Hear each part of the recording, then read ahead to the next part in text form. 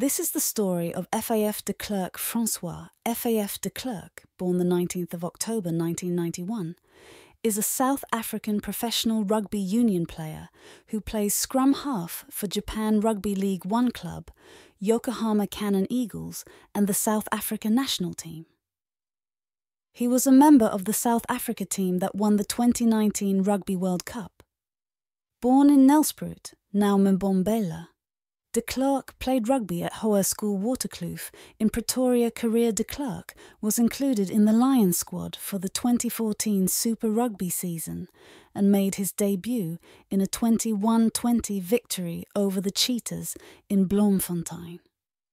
He joined the Golden Lions Currie Cup team for the 2016 season.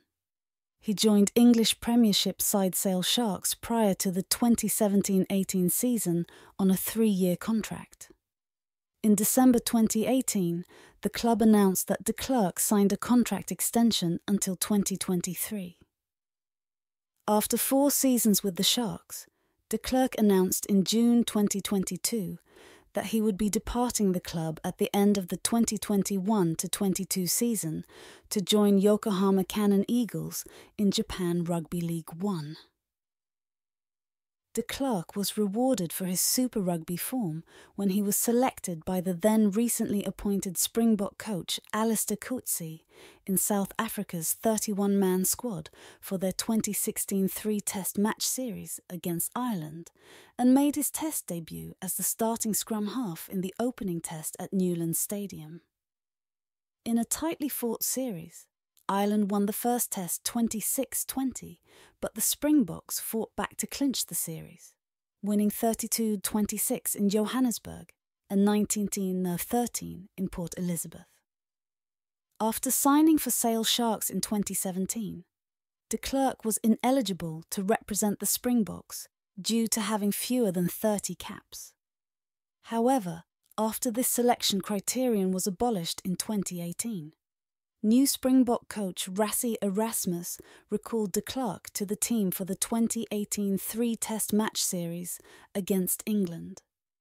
He was a member of South Africa's victorious 2019 Rugby Championship campaign and was duly selected for the 2019 Rugby World Cup. In their 20th of October quarter-final match against Japan, he was named Player of the Match. He was a key player for South Africa's World Cup victory, being named as the starting scrum half in 2 of their pool matches, as well as all their playoff games. He scored a try in their quarter-final win over Japan. De Klerk was once again included as the starting scrum half against England in the 2019 Rugby World Cup final, which saw South Africa beating England 32-12. to secure a 3rd Webb Ellis Cup lift.